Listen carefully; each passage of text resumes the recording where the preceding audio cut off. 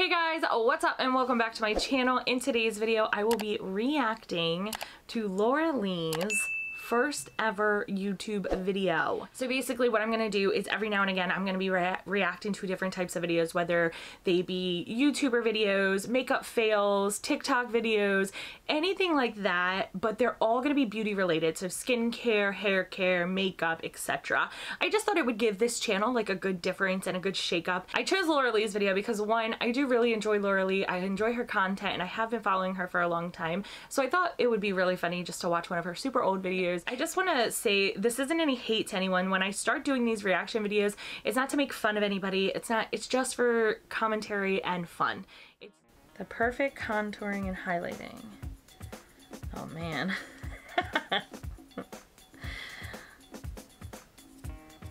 was a nice intro. It was like, that's definitely iMovie. Definitely iMovie. Something's falling out of her hair. Hey guys, oh girl, yes. Here, and today I'm going to show you the perfect and very easy way to contour and highlight your face. You can tell she doesn't have a mic. Right now, all I have on is just my foundation, which is True Blend by CoverGirl, and it looks like this. And the color I use is 445 Soft Honey. Do you think she purposely like made that video smaller? Because it seems like it's not the full screen. It's just like a little piece of it. I think she like kind of zoomed it in and did it like that. I have on some eyeshadow as well. I have not concealed my face yet, but I will get started. Listen to her. First of all, no. Foundation is awful. And the color that I use listen is to her voice. Like she still has a very strong Southern accent. But like in here, you can really hear it. I'm just going to apply a little bit like this under each natural eye, lighting. and then I'm going to go ahead and conceal down the nose and a little bit up here in between. I'm going to replay that for you guys just in case you missed that. And to rub that in, I'm going to be using a brush by MAC, which is the 190. And I have on some eyeshadow as well. Just watch. I've not concealed my face like a yet, glitch. but I will get started. Brush. A good dupe for that. It's actually a really good concealer. I still have that concealer. I mean, not the same one from 2013, but I still have that one. Beige. She sounds so innocent and young. I will tell you though, I mean, she's aged beautifully. She doesn't look very different. It's really hard to hear her. No red undertones. Because of all the music. I would now, being 2022, cut the music just for when you're applying it. So, well, hold on. I'm gonna pause right there. So she just showed us a MAC contour thing, bronzer thing. And then says if you want to go high-end fancy. MAC is expensive, so I feel like how much higher end are we going? Okay, so it is more expensive, but I mean MAC is still pretty pricey. Over here, or you could go down yes, the duo. Yes, I actually loved that duo. I wonder if they still make that. The brown in that is a really good matte brown to use for contouring. Let's get rid of the music. Like I said, I'm going to be using the I love like her room, like the background. She's got like a laundry sheet hanging out of her basket. And then she just got some things. Just cute. This is just a brush, and you just kind of roll it, and you can kind of fill that contouring line, or you can make a kissy face. I remember watching those tutorials where you like find the divot in your face. I would not recommend that for contouring. I'm just gonna get a little bit on my brush, and I'm gonna start contouring. I don't contour, like I never really was a contour person, to be honest. It just wasn't ever something that like I was into. I did try, you know, try to be trendy, but honestly it just wasn't something that worked out for me. I know that any face shape can contour, but I really do believe in my heart, and this is a personal opinion, that contouring really is effective for people who already have that chiseled, like nice, like shaped face, you know what I mean? Every time I contour I feel like my face just looks worse. I just bronze. I leave the contour out of it. So she's talking, you can't hear her, and she's talking. Contoured already, and again you can just use a thin brush. Her video production now is like amazing. Further down your face if you want it to do that. And which creates an even more thinning look. It's not really thinning, it's dimension. She keeps glitching, like the editing, the cuts are really bad. What I like to do is take I used to edit on iMovie, so I get it. I wonder what she was doing when she first started YouTube. I don't really know. I know like Jacqueline was working at MAC. I think a lot of them were, honestly. But I'm assuming she was too, with all the MAC products she's using. But then again, MAC was like the most popular makeup back then. I'm assuming the sun went down because she now has a lamp in front of her. The thing is, whenever you're kind of in a dark room, you naturally create a shadow that creates kind of just around. In my opinion, she has such a small forehead. I think the bronzer would be just fine. Like, I don't think that she needs to go heavy with the contour because she has such a small forehead as it is. I mean, she's very lucky. Fluffy brush that looks like that. Look how thin her eyebrows are, by the way. Did anyone see that? Ooh, remember when we did that? Someone said that they were coming back, and I am not okay with that. I do not second that. What we're creating here is kind of like in cursive E. I think I missed that. Why is she doing so much contour? No, she already has such like a beautiful forehead. I know that's such a weird thing to point out, but she really does just have a beautiful forehead. Like, it's not too long, it's not too short. It's just really, really nice and proportionate with her hairline and her eyebrows. She's still talking. Like, I don't know that she knows that. Like, see, I just feel like, does she know? At this point, she probably doesn't care, you know what I mean? Created a lot of harsh lines there. Oh, so instead of using like highlighting powder, she used the foundation powder too. So my thing is, I'm gonna pause real quick. So instead of just blending it out, like the contour out, she made harsh lines. She created harsh lines just to then use a product to soften those harsh lines. I don't think that was necessary. Just don't do harsh lines. Just blend it out. I mean, if you need to fix it a little, you can, but it's like she purposely made sharp lines just to undo it. I'm thinking she had to be a makeup artist or something, because back then we didn't really know why we were contouring. We were just doing it. So I'm thinking she did work for MAC or something. Down the nose.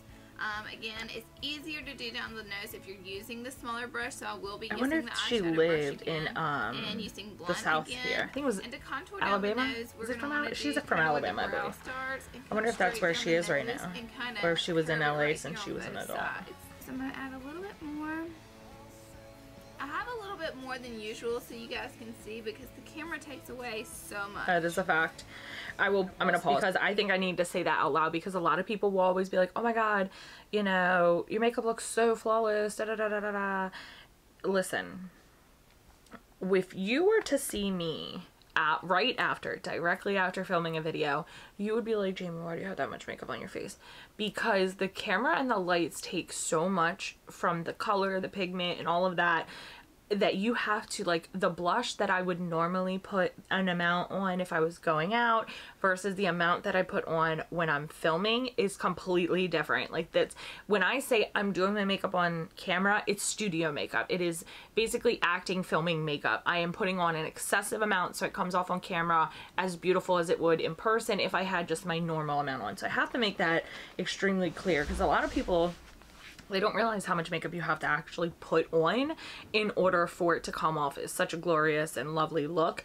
And it's not saying that those products don't do that, but just they can't do that when they're fighting against all the lighting and the camera. So when I film makeup tutorials and makeup looks, God, I have an excessive amount of makeup on, and it will look on camera really well, but in person it looks like I have a lot of makeup on. But if I were to just do my everyday makeup and then get on here, it would look like I have like nothing or no pigment. The jawline right here, and we're gonna contour here, and then we're gonna come right straight down along sides where you can see my neck, which is just creates a really slendering look for the face. She does not need to contour her jaw. Look at her. Okay, first of all, this needs to be contoured, Laura Lee. Makes it look really natural with the rest of your face. She has the like beautiful jawline. I'm gonna get a little bit on my brush, and we're gonna go ahead. Beautiful jawline, and she's like, we're gonna contour this. We're gonna do the jawline. This perfect jawline I have here. And work it up into the hairline. So I would not have taken it up that high.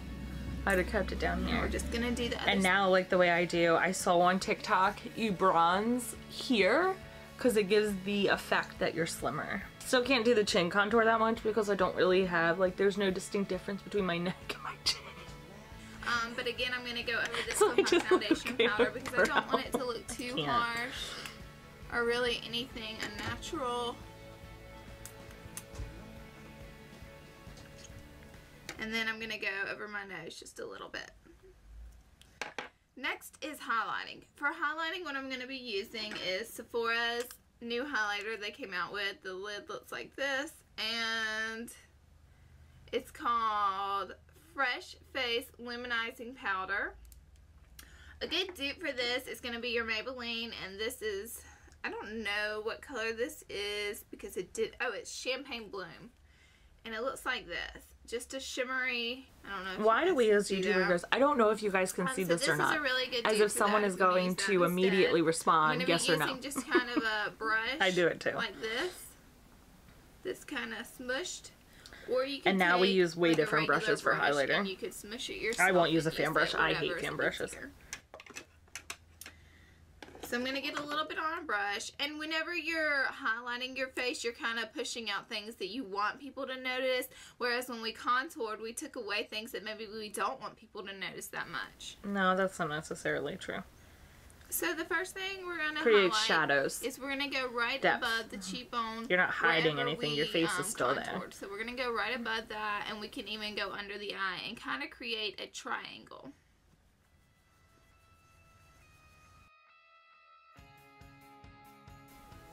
Wait, this isn't highlighter? Why is she putting a triangle of highlighter? No. Down the nose. So is this setting powder that she's using?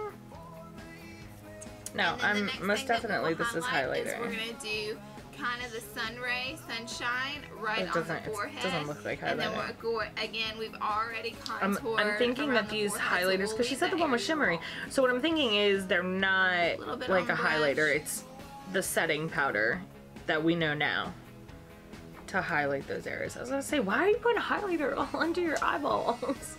Her lights keep going in and out. Like, is it nighttime? Is it daytime? To, kind of have a I mean, I get it. Okay, I get it. Natural lighting sucks to film with. It works. So if you're a newer YouTuber, it works. It just sucks sometimes because you can't control clouds and whatnot. So it kind of just makes it like. I'm just gonna add just a touch right above my lip like that. And instead of rubbing it in with a brush, I'm just gonna rub it in with my finger. Why did she do that? I put highlighter there, but never concealer. Light to show up around. I feel like that would really give my lip a more make my lips look like, I don't know. Really Another weird. area you might want to highlight if you haven't already done your eyeshadow colors is. So what I'm thinking is highlighter itself is not was not as big because she's not really using highlighter. She's using just like kind of like setting powder, like a light, a white, pinky color. Step that some people like to skip when highlighting and contouring their face is blush, because sometimes they have rosy cheeks already, but what you've done is you've already covered all of that with all your foundation, powders, and contouring and highlighting. So I'm going to add a blush, and the blush I'm going to use today is by MAC, and it's called Easy Manner. All it is, so that would be really pointless to not do your blush. I'm going to pause. So basically what she says is most people like to not use blush because they have rosy cheeks. But I've put all this on, so then that person, I would just have gone and said, okay, now we're going to do our blush. Because if you're contouring and highlighting and doing all that full glam, you probably have foundation on and your rosy cheeks, your natural rosy cheeks are gone. To apply the More blush, MAC.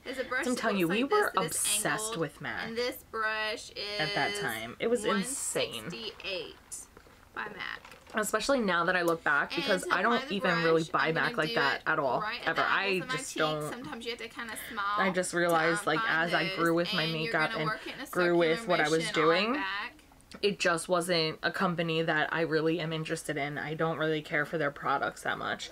but we used to ride for MAC. So I still kind of apply my blush like this. I know that now, like, everyone is like applying it up here where the highlighter is. I still don't do that. You can do whatever you want. But this is how I still usually apply my blush, but I put a lot more blush on than she did. Because I love blush, so I'm so glad that blush is like really popular right now. And who would have thought 2022, she's one of the biggest YouTubers in the beauty community. So just looking back on this video, it just kind of like reminds me of kind of where it all started versus like where it is now. Like the beauty community is so huge now.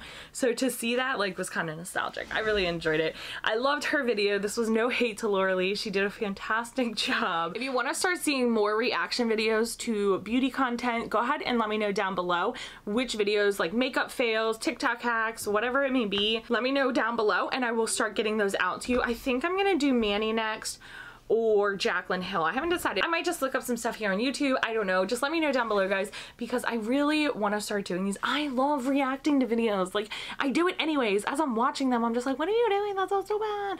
But I just think that it'll be a fun time here for us and something funny to add and different to my channel. So I hope you guys enjoyed it. If you did, please give it a thumbs up. Please let me know what your thoughts are down below on reaction videos. And as always, guys, I love you and I'll see you in the next one. Bye.